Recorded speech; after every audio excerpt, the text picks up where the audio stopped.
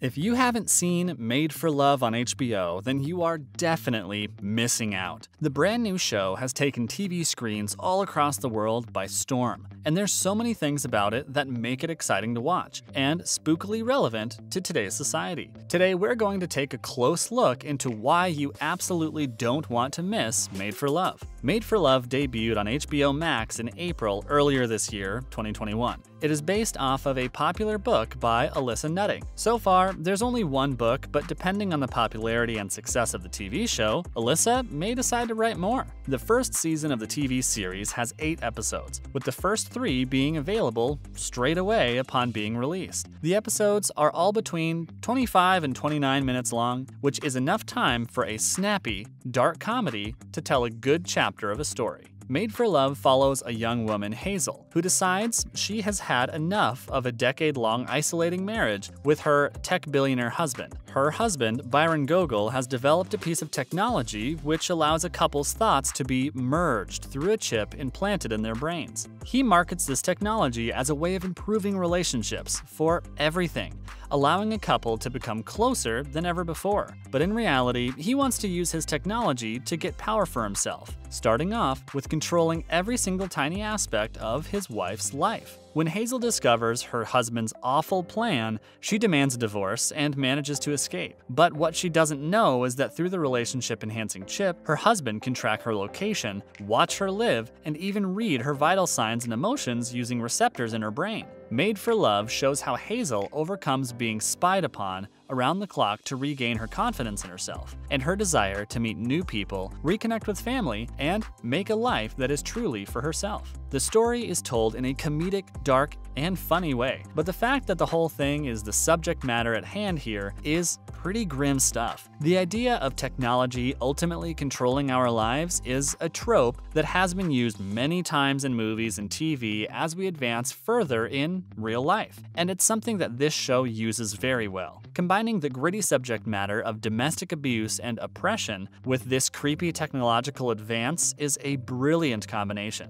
and it's been received very well for it. Made for Love got an unusually high 94% review on Rotten Tomatoes, and critics on the site said Made for Love's satirical riffs on technology are undeniably clever. But the most valuable special effects in this twisty odyssey are Cristin Milioti's charisma and comedic timing. With reviews like that, it's not hard to see why Made for Love got renewed for a second season, and fans everywhere are super excited to see what is next in store for Hazel after the events of season 1. But who do we get to see on our screens in Made for Love? Well, Hazel Green Gogol is played by Cristin Milioti, who is undoubtedly a familiar face. She has a very successful career behind her in theater and live performances, and has also been appearing in movies and TV since 2006. Her most famous roles are in How I Met Your Mother, The Wolf of Wall Street, Black Mirror, and most recently, Palm Springs, alongside Andy Samberg. As we said a moment ago, Christy has been praised in Made for Love for her ability to bring moments of dark comedy to a gritty narrative, and her familiarity with the genre shows that it comes naturally to her. We also get to see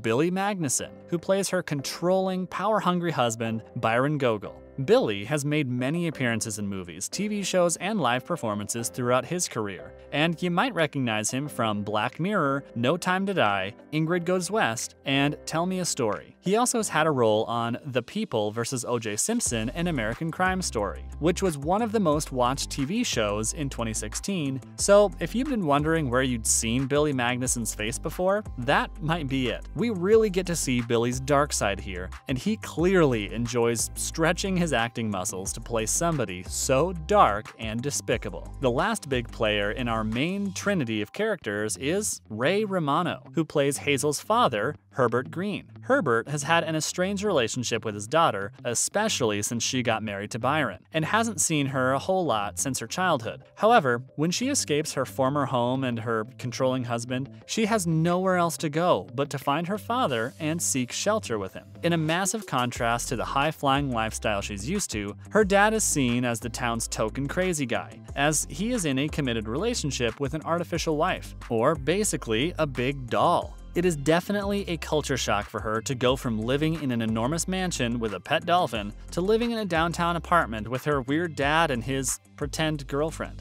Herbert is masterfully played by Ray Romano, who has a wealth of experience working in television, particularly in the comedy genre. He is most famous for his leading role on Everybody Loves Raymond, a CBS sitcom that was drawn out over 9 years and had 210 episodes. Ray also played this titular character, Raymond Barone, on a guest appearance on other CBS shows in the same universe: The King of Queens, The Nanny, Cosby, and Becker. His voice is also extremely distinct, and he is recognized the world over for his leading role as Manny the Mammoth in the Ice Age movies. The famous series of family movies started back in 2002, with the most recent in the series coming out in 2016. Made for Love also stars Dan Bakopoulos, Noma Dumezweni, Augusto Aguilera, Caleb Foote, Patty Harrison, Raymond Lee, and Kim Whitley. Due to the amazing reviews and incredible popularity of the first season of Made for Love, HBO Max has renewed the show for a second season. As this only got revealed a couple of months ago in June 2021, it is unlikely we will find out more about a release date for some time. But if filming gets underway in the next couple months, we could see a release sometime late next year in 2022. We need to allow the creators enough time to write a script, film everything, and then complete post-production and editing. Made for Love might require quite a lot of post-production and editing work, as there are some visuals that can't be created using physical effects. The crazy futuristic technology means there is a lot of CGI, and we know from other TV shows that this can take quite a long time to get right if it's going to look any good. It is definitely a long process, but taking the time to make a second season as good as the first one would be worth it. There hasn't been any confirmation as of yet regarding who exactly would be in the second season.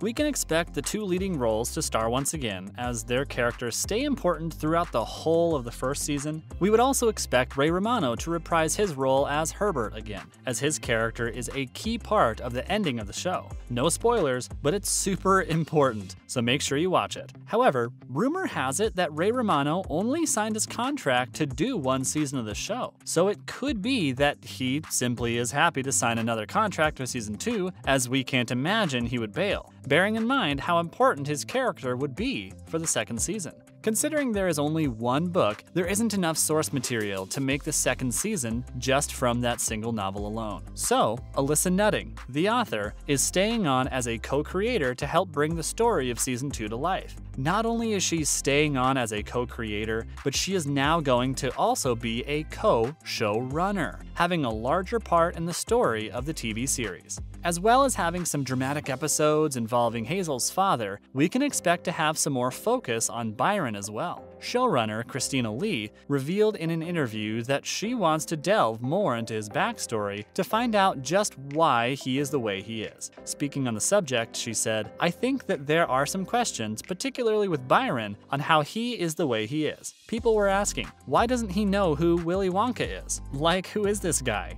Is the Greg Benson thing real?" And I will say that is something that we want to address in season 2 among everything else. But that's one of the things for sure. Delving into Byron's backstory would definitely add yet another psychological level to this already gritty and relevant show. And we can't wait to see what Made for Love comes up with in the next part of this thrilling story.